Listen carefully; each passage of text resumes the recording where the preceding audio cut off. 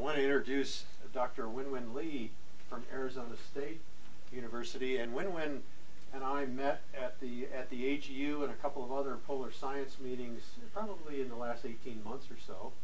And we started talking about this, and Wenwen is really involved in a very interesting project to actually develop further the capabilities of Polar Cyberinfrastructure by allowing searching through metadata from a number of different archives, of which ACADIS is one. And I invited her here to share that with us, and then over the next couple of days she'll be meeting with the ACADIS team to talk about the areas of collaboration and opportunities to move forward together. Wenwen comes to us from the, as you can see here, from a rather complicated thing. I'm going to just say the School of Geographical Sciences and Urban Planning, as well as GeoDa Center. GeoDa Center for Geospatial Analysis and Computation at Arizona State University. She began her education in Beijing, China, and then came here to the U.S. through George Mason University, then to, and then now finally at Arizona State. So we welcome you, Dr. Li, and please talk to us. Okay. Thank you. Thank you, Jim, for the nice introduction. Good morning, everyone. As Jim has introduced, my name is Wenwen Li. I'm now assistant professor at Arizona State University.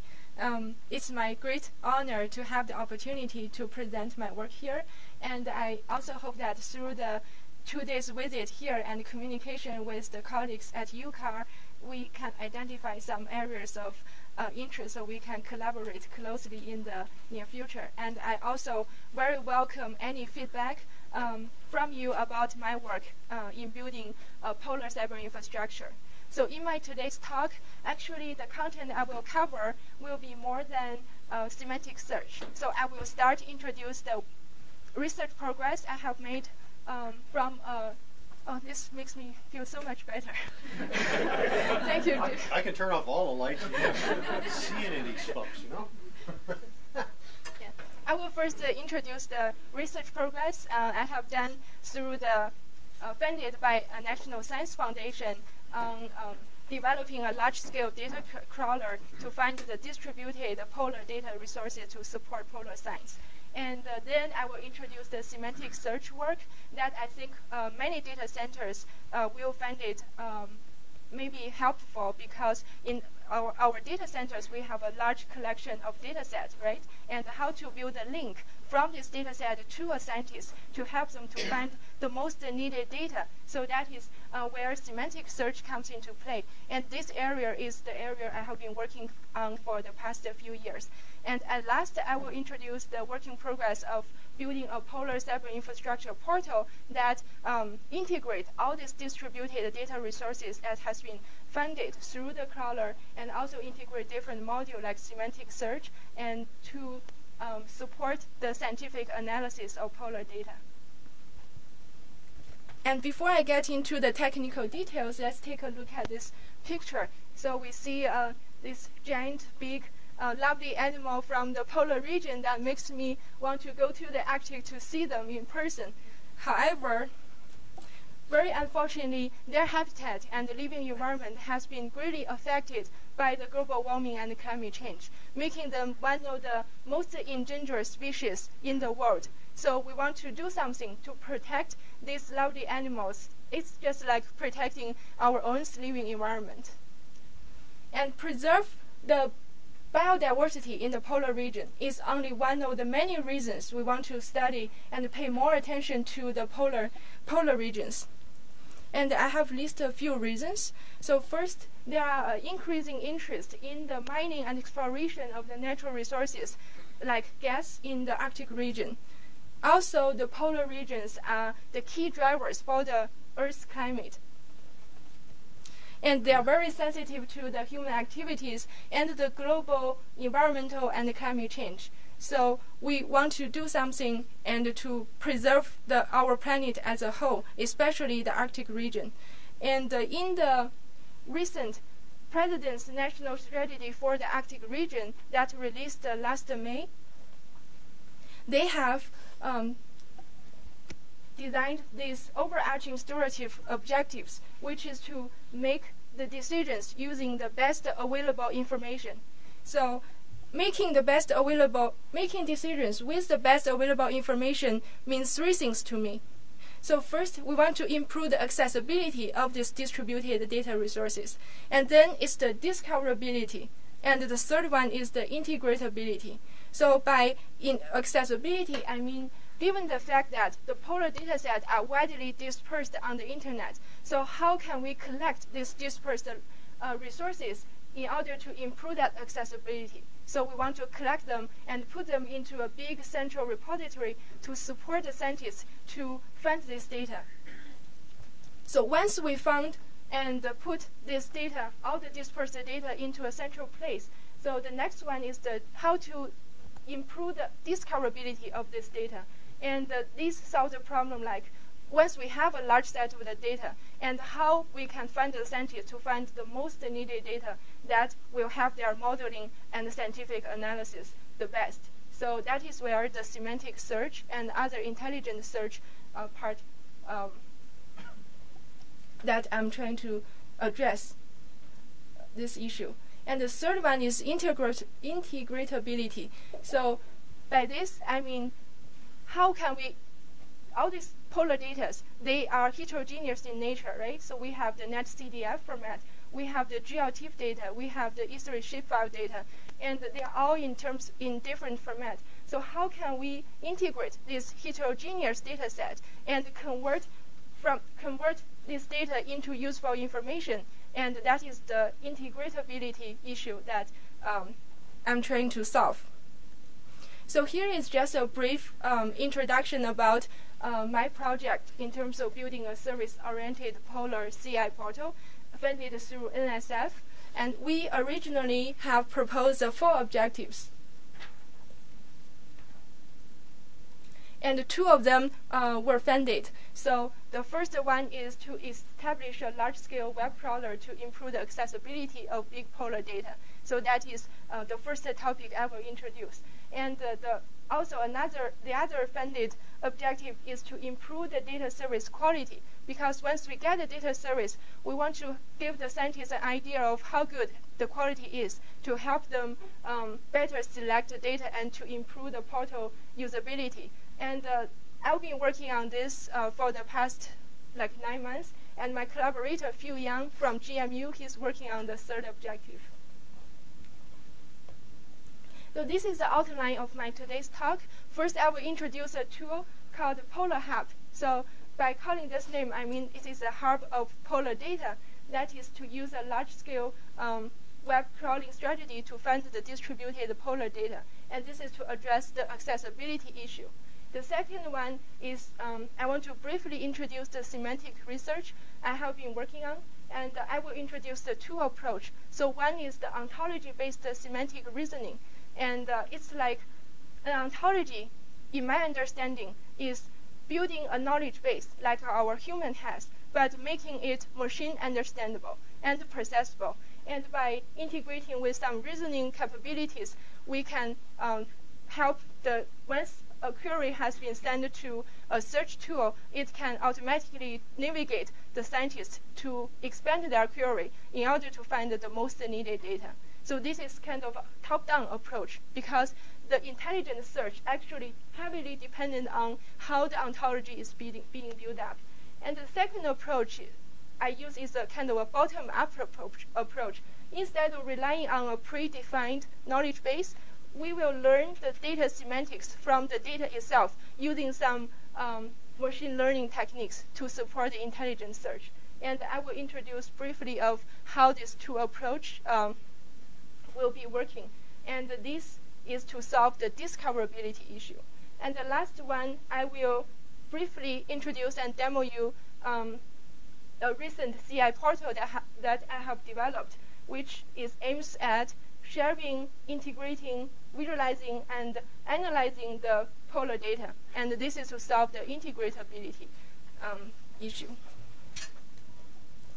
So let's see how the Polar Hub works in order to improve the accessibility of the polar data. And I have listed a reference here, which I had worked on a couple years ago. To improve the accessibility, there are several challenges. First of all, the polar dataset, and in a broader sense, the Earth observation dataset are of huge amount. So for example, the NASA's Earth observation data information system has supported the daily production of several terabytes of Earth observation data every day. So we have a large chunk of the data available to us. And these data are widely dispersed in different data centers. For example, NASA has different DAC data centers like PODAC and CDAC. And for the polar data, we have ACADIS, we have NSIDC, we have EOS, and other data centers. And in terms of cataloging this data, the current approach is to use the OGC, the Open Geospatial Consortium supported catalog service. But we have done an experiment on the Geospatial One-Stop, which is now the data.gov. So there are about 15K layers from 600 web map services registered in that catalog. But by the time we did the experiment, only 80 of them are live. So almost 90% of them are dead links. And the fourth challenge we are facing now is these data are of various different format, and they are coming from the different stakeholders. So it's different to make them interoperable with each other. And in terms of addressing this issue, the current solution is to rely on the OGC, Open Geospatial Consortium Catalog Service for the Web, the CSW catalog. So the way it works is a service provider or data provider will register their data into the catalog. And then by providing the essential metadata describing their data and services. And then in the front end of the catalog, there is a tool to support the discovery and browse and query the data and other resources. So this is how we can enable the data discovery using the catalog approach. However, there are several disadvantages. So first of all, it is based on the massive mode. For example, the service provider must register their services into the catalog in order to make it discoverable. If a service provider didn't register it, it could not be found, right? And the second disadvantage is it is lack of update. So this service registration is kind of one-time thing. And after a while, if the service endpoint changes or it becomes unavailable, there is no mechanism for the catalog to catch these changes. That's why a lot of the dead links occurred in this kind of catalog. To address this issue, I proposed the Polar Hub solution, which is to use the active large-scale web mining to find the distributed polar data resources. And I proposed two strategies. So one is called MetaCrawler. The second one is called the GeoBridge for Meta Catalog. So I used two meta here. Maybe you guys are not, but some of you who are not familiar with crawler, so it works as it starts from some of the web pages, and then it gets all the hyperlinks from that web page, and then it started to expand, get on the web page of all those hyperlinks inside the web page, and keep crawling until the whole web, the entire web, will be crawled. So this is how the crawler works. And I call it meta crawler because I didn't design a crawler that's trying to crawl and find over 20 billion of web pages because this is very time consuming, and Google and other big search engine companies, they have already done a good job. So the meta crawler is actually built upon the Google search, and then we did the crawler from there. So the Google search is what it did is it helped us to do a first filter and get us some of the websites that is closely linked to the possible polar data resources. And then we started the crawling from there. So that is why I call it a meta crawler. And the second approach is called a GeoBridge to build a meta catalog because we have this distributed catalog. So after finding them, I will build a bridge to connect to each of the distributed catalog and harvest all the data services registered in those catalogs. So instead of direct discovery of the data services on the web. I also trying to find all the distributed catalogs, which means all the distributed database, and then grab all the data service registered in those databases to our central repository. So in this way, a lot of the data that are distributed could be found. So this is just a picture. So I will use this linked data approach to see these are the linked web pages. So almost all of the web page, over 20 billion of web pages are interlinked with each other. And these red circles are the data services the crawler is trying to find.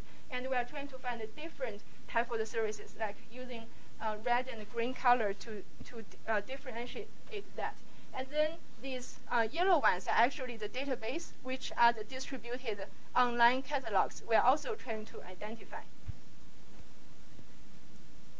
So here is the architecture for the crawler. So first I will start from some crawling entry. So again, the crawling entry is not an arbitrary entry, but we did a first filter through the Google search. So that can make us get immediately closer to the data set we are trying to find.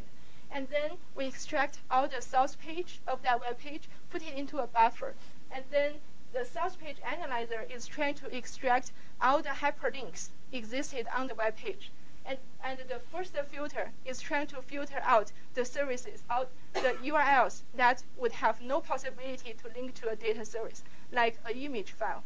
So then after filter that, the URLs, the web pages that have a very big possibility to link to a data service will be put in the crawler queue, and then it will be continuous working on until all the possible web pages has been crawled.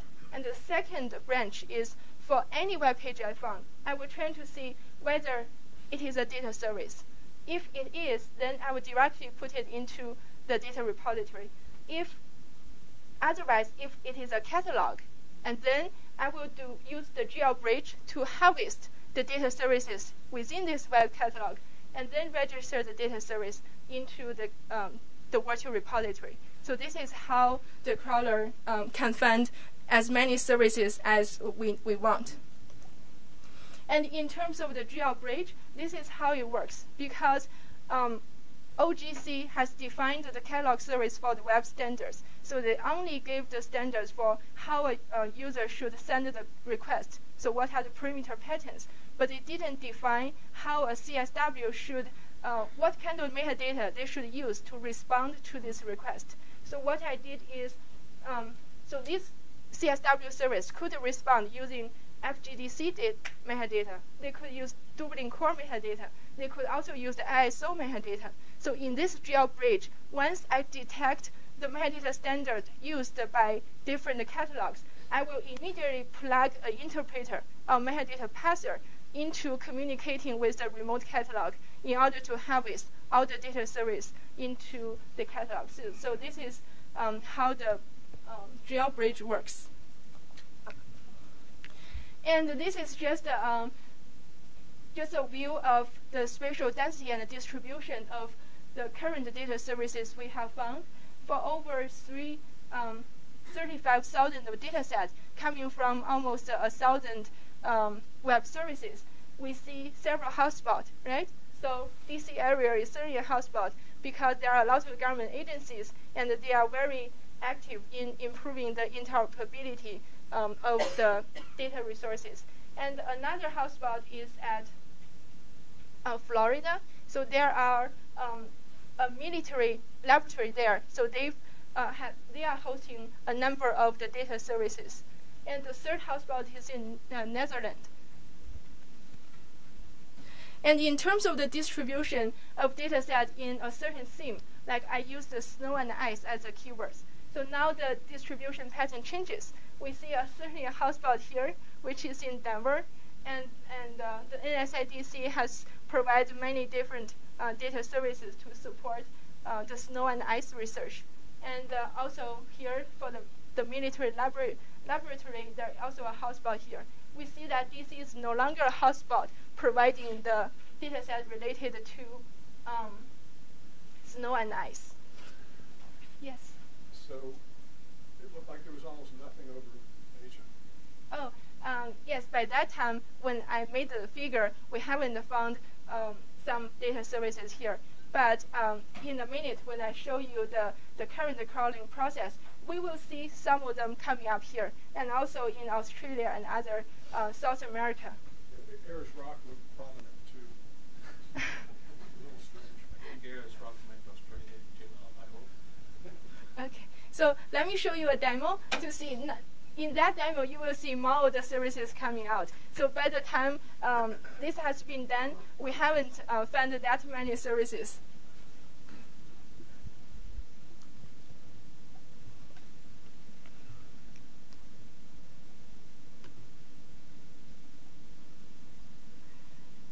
We have currently have a prototype up and running. So if you are interested, I will show you the link that you can get on. And this is just a movie. Oops, sorry. Okay, so this is the Polar Hub website. You can see there are 3 parts. The first part is a task that you can create the different search. I think the resolution is not very good here. So this one is, if I put NASA WMS, then I'm trying to find all the web map service provided by NASA. And here is what kind of the data types I'm trying to find. And if there's any data service found, I will illustrate it into this map panel. And then this is the meta crawler, how the meta crawler works. On this tab, the miscellaneous crawler, I'm trying to connect it to some known data centers, including ACADIS and NSIDC.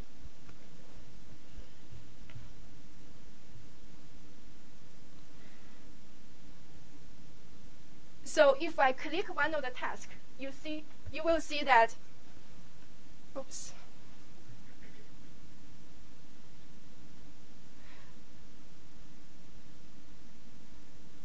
So if I click one of the tasks, you will see in the map that all the services has been found at different locations. Now you see some coming up like in Asia and Australia, and also a lot of them in the US region, and also a lot of them in the Europe. Can you get the location by IP address? Yes. So actually, let me try to show you the portal here. So if you go to polar.geodacenter.org/polarhub, you will get onto this page. As a regular user, you don't have all the permissions, but I can give you the authorization to work. Okay, so I have logged in, used my account. That means I have access to all of the services. So you see, these are the task list.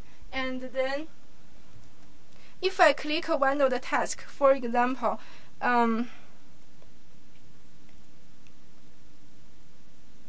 web coverage service, these are the services I found. And then if I click Alaska WMS, so there are a few of the services I found. So if I choose the real-time statistics, I know that there are 290 services found through this crawling task.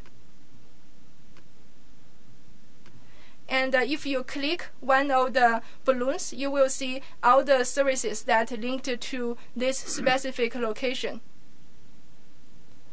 And below there's all the service links that we found by the crawler. If you double click, it will link to you to the capability file that if you download, you are going to view the metadata file from there. And then you can also click Show All Crowd. So these are the current services we found. We actually have found over 3,000, and this one is just a prototype that we released to the user. So we see that there are almost 800 services we have been found. These are the different types of services, like web map service, web feature service, web processing service, and CSW, which is the catalog service. So you see there's a distribution map of this, and then in below, we see that the locations and the number of the services. So let's see which one provide. Oh, the USGS provide the most web services. Okay, so then if you uncheck one of the type, So you will see the distribution pattern changes for other types of services. So I can just unlink all of the others. Now these services are found as one type of service, which is the web processing service. And you can also filter out, like based on the task. So if I click here, and then I will see how many services are found by the task ID 1. And I can actually start a new job. So for example, if I create a new job, I give a keyword USGS WMS. So hopefully I can find the depth means how much further I want to let the crawler go to crawl the web. So if I put it a small number, that means I may be able to quickly identify a service. If I put it a larger number, that means I have a chance to find many services I can find. So I will check all different types of the services, and then I will click crawl Google. So then I will save the task. So if I start from here, and then I can click start, so it actually start the crawling. I thought Google was your starting point. Yes. Why are you saying crawl Google and Bing? Oh yes, Google and Bing are all the starting point I'm trying to crawl. Currently, Google is the primary website that I try to search from. So if you see this is a real-time crawling. These are showing the web pages that I'm currently crawling. Okay. And these are cached, or these are responses from Google? These are actually the. Hold on 1 second. Let me refresh because the map didn't refresh. So let me reload it again, and then I click a task, and then from the real-time crawling, it will show how many, like which are the web page I'm going to crawl, and from real-time statistics, it will show me once some services has been found. It will show me on real-time on the map, and also on this chart. Could you ask the question again?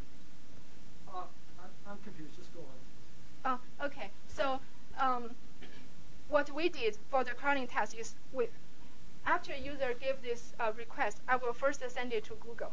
And then I grab the links, like the top 10 pages of the results from Google, and then I start to search from there. So I'm not just starting from any web page that contains USGS and WMS. It actually is a web page that is recommended by Google that has more of the information or possibilities to contain these two keywords. And then the crawling task starts from there. So are you filtering on polar keywords here at all, snow and ice keywords, or is this just everything? Okay. Right now, this is everything, and through a filter from the metadata, like I can filter based on the extent of the data set, and then I will be able to get all the data sets that covering the polar region, which is 70-degree north end. So I'm not sure why I haven't found any services yet. So let me try to create another one, and let's make it crawling for a while. So let me use another keyword.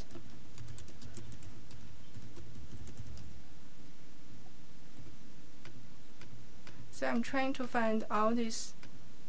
Oh, cool. It starts to have finding some. If you see it from here. And this number is keep increasing. So if you see that, this number is keep increasing on the map. And so this 9 number is keep increasing, and now we find more services at different locations. So this number has been changes, and this chart will be updated in real time as well. And this table will also be updated as more services has been found. So if you see here, more services found in this region.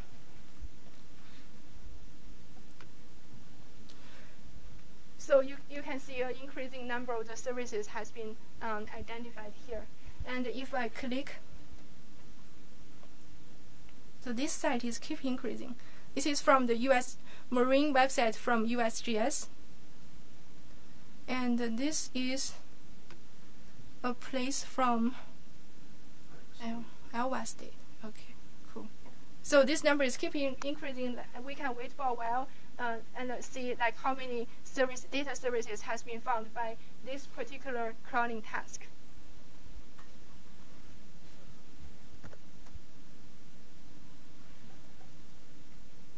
Okay, so then let's move on. If you are interested, you can get onto this webpage, polar.geodacenter.org/polarhub, and it will ask you to sign up as a username, and then you can access some of the functionalities, but not all. If you are interested in getting all of the functionalities, you can send me an email, and I will give you the authorization. So here are the features of Polar Hub, that we have the ability to very quickly identify the polar data resources. And it also provides a real-time visualization of this data, and as well as their distributions. So we showed it on the map of how many services we found and how they are distributed. And hopefully this tool can be potentially used by different government agencies to evaluate or assess their interoperability process. So as a next step, we will deploy the crawler on a distributed system to make it a very powerful tool, because right now we didn't release all the functionalities to the public because our server probably cannot afford too many. This is like the next direction I'm trying to work on is to identify the best set of data sets in order to find all of the data services related to polar region. So right now I'm trying to find any geospatial web services that is existed on the web. So we need to further filter down it to polar region specifically. So that is the next immediate task that I'm going to do. Yes? Are you going to talk about that a little bit more, about what your plans are for that machine learning portion? Oh, because currently, as you see, when I create a task, I put some keywords, right? So a user creates some keywords. He's trying to find some services related to that keyword. But as a Polar Hub, like I want to collect as many services as we can. So I want to identify through the current found services, what are the best keywords we should use in order to expand the search to find any possible occurrences of the geospatial data resources, not only from just the user, like they arbitrarily type in some of the interest keywords, then they started to find some services. So our goal is to find as many as services, if not all, as many as services as we found. That is what I mean by machine learning.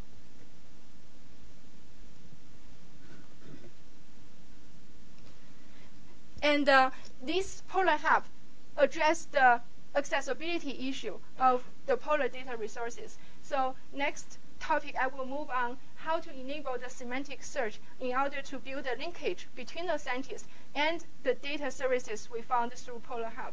So I will propose to use a hybrid approach, as I introduced earlier. So it's a combination of a top-down ontology-based approach and a bottom-up data mining-based approach to support the intelligent search. So the ontologies, my understanding of the ontologies is just like a duplication of human knowledge in the brain and make it machine processable. But actually, it's a simplified and subset version of our knowledge. And in the ontology, it has defined the different geospatial concepts, as well as their properties and interconnections between these different concepts. And ontology plays an important role in establishing the theoretical foundations for GI science. And I believe it will also help to improve the data science as a whole.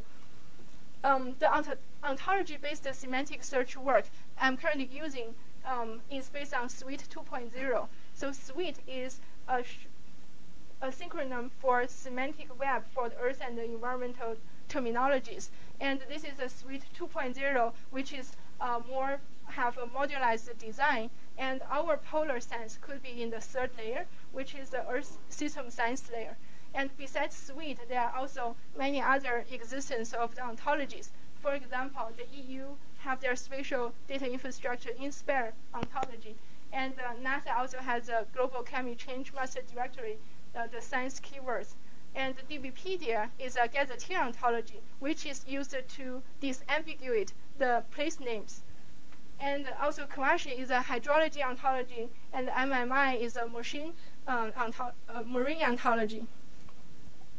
And here is a conceptual framework. I proposed to build a domain ontology. So first, the Earth science domain can be divided into different subdomains. For example, hydrology, atmosphere, cryosphere, and then for each of the domains, it can be subdivided into different facets.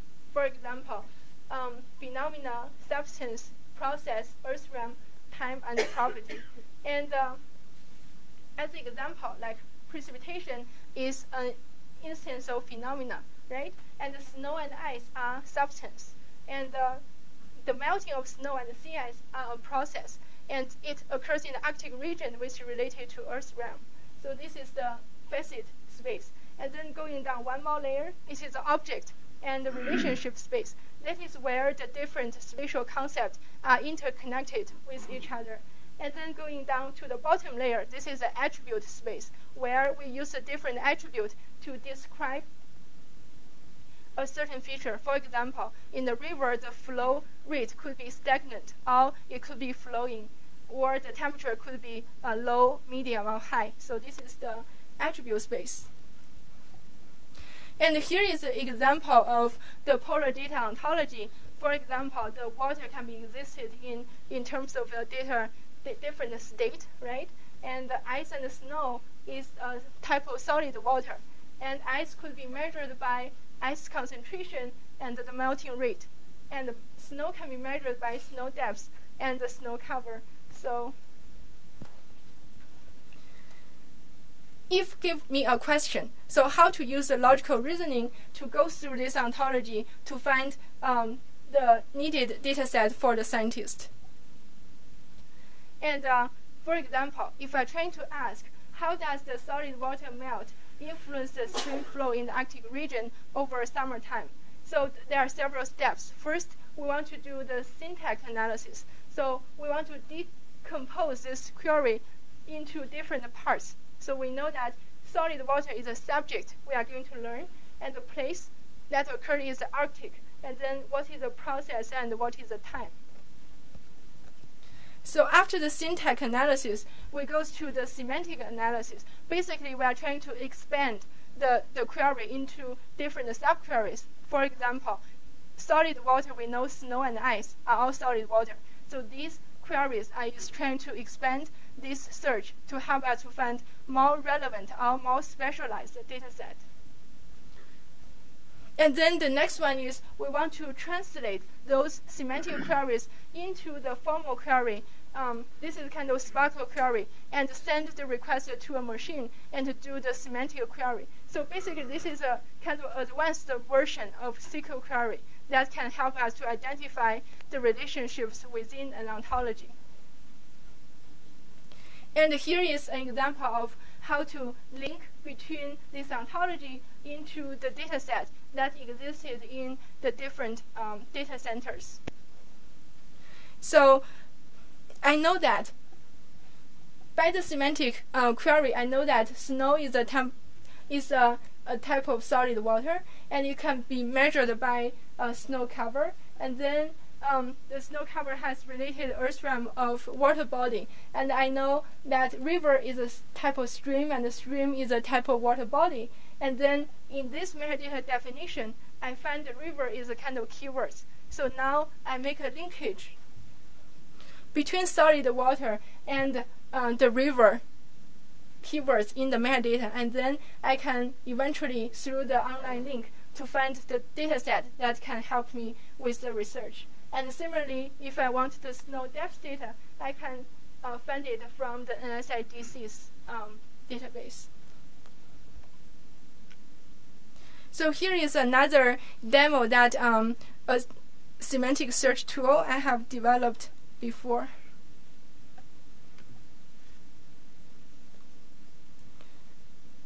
So this is actually is an example of using this kind of ontology to support the air quality research. So if you get onto the semantic search part, then you can start to search some kind of the keywords like air quality, and then this trying to connect to the different online catalogs. So through here is what I'm trying to demo you. We have integrated this kind of semantic search into the Arctic. So if you click one of the link, you know that this physical substance is related to the particulate, and then you can keep going on to navigate through the ontology in order to find, okay, so dust is a particulate, and it is related to air quality. And then you can uncheck some of the catalogs, and then to find some of the service that we can do the visualization to see how the different parameters like PM 2.5 and how they influence the air quality in a certain region.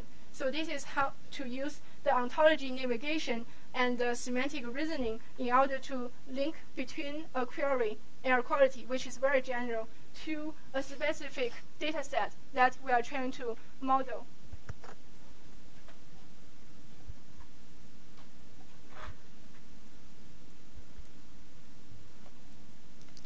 And there are several challenges of the ontology-based approach.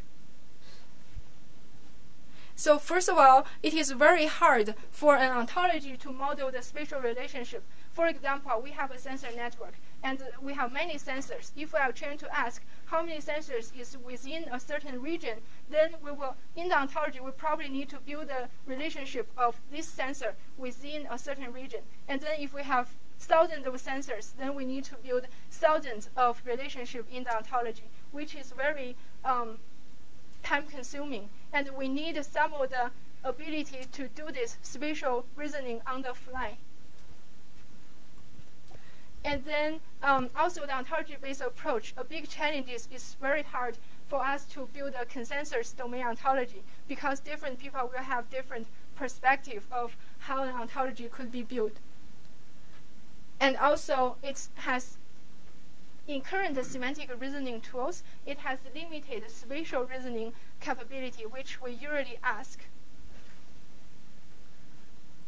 So to address this issue, I propose a data mining approach, which to use the latent semantic analysis technique. So in order, instead of relying on the relationship defined in the ontology, I try to identify the latent semantic relationships automatically through the semantic analysis and the data mining process.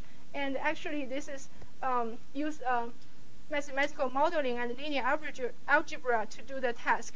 But I will show you an example. If you are interested, you can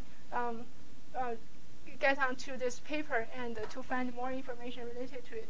Actually, the latent semantic association works at, it assumes that the co-occurred keywords will have more relevance in the knowledge. Okay, so for example, we have 3 metadata, and these 2 metadata have Arctic and permafrost co-occurred a lot, and then this one has Arctic and frozen ground co-occurred because they have the same keywords in the 2 documents, although permanent and permafrost and the frozen ground didn't co-occur in the same document. But through the latent semantic analysis, we can build the linkage between them.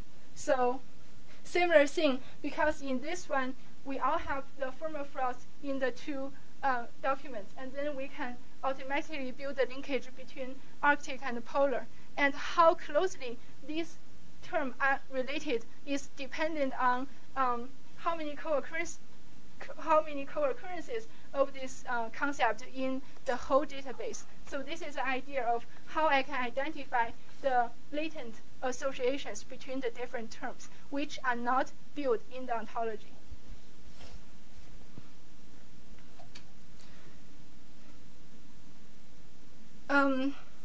I don't think I have time to give live demo here. So I just go through that quickly. Like here are a number of the queries I identified to compare how the semantic search works better than a general full text-based search. So I select a few queries. So for example, this one is trying to find all the frozen ground in Canada, and this one is trying to find the earthquake magnitude data in the Arctic. And maybe I can do very quickly. So here is, this one is a GeoNetwork. So does anyone of you know GeoNetwork? So this is an open source catalog that can support the CSW search. So they provide a full text-based search of, you can ingest all the metadata into this catalog, and then you can search from there. So by not using the semantic search technique that I integrated into this portal, we can search for the frozen ground in Canada. So what we found is we were not able to find any relevant keywords. But if we enable the semantic search, so we will see that there are several data sets that could be found. For example,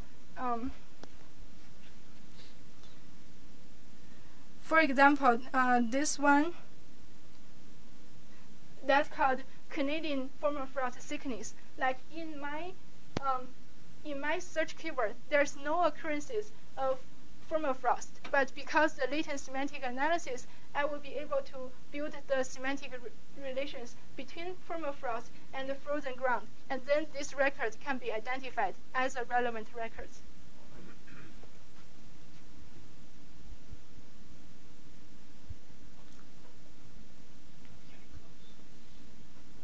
Okay.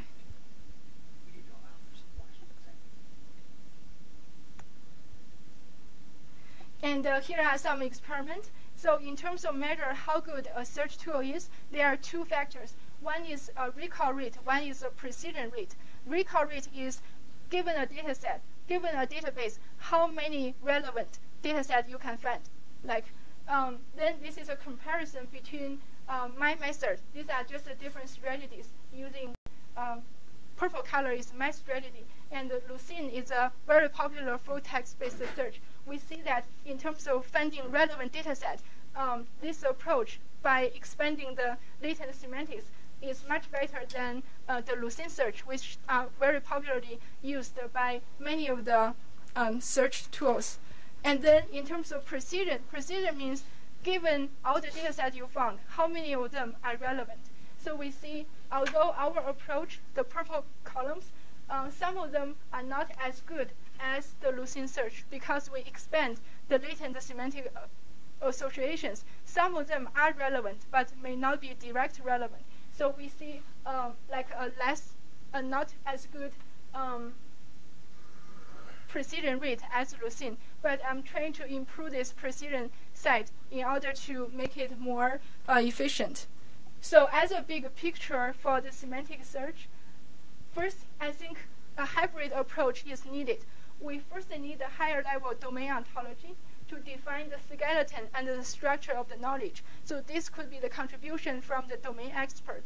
And we also need to use the data mining and knowledge mining to find the latent semantics automatically in order to build and enrich the content in the ontology in order to make the semantic search more intelligent. So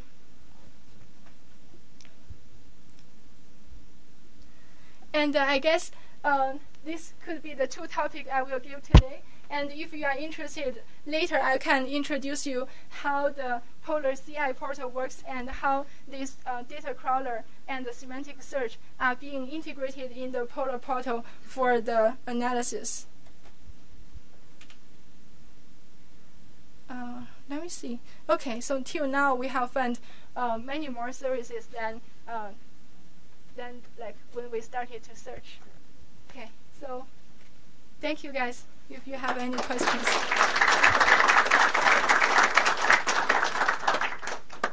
Let's see, we have time for a few questions. Are there questions from the group? So Yes. are there plans to incorporate feedback from the people doing the searching? Like if you knew, pick researchers and their background, and you could tell someone with a similar background, here's the links that somebody else found relevant. Yeah, I think we should develop such capability that allow user feedback and to identify the potential linkage between a scientist that has a certain knowledge and background to the most needed data set. But right now, all of this work I have been doing is machine-based, so I haven't involved much of the feedback from the user group yet. But this is a very good comment. Thank you. Yes? Just a clarification. So when you're identifying these services, how do you identify that something is a service? Was it through the metadata feeds that were available as you discussed in that diagram? Okay. So for this different type of service, so OGC has a standard interface. So I know that if I send certain requests, if they give me the response as some template, then I can identify it as one type of the service. So this crawler currently cannot identify any type of polar data. So what we can identify is those data services compliant with the OGC standards. Other questions?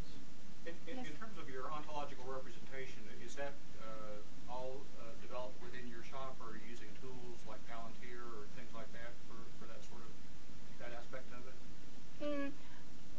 Like the one that has been used in the semantic search tool, that is developed by the domain expert. And also I have contributed some of them.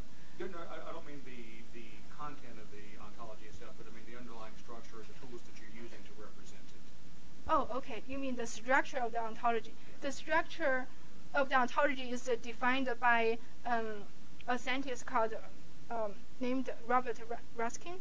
So that is based on Suite 2.0. So we populate the content based on the Suite standard. And in terms of the tool, we use Protege to develop the actual ontology. Okay, all right, thank you. Yeah. Yes? Well, this is very interesting.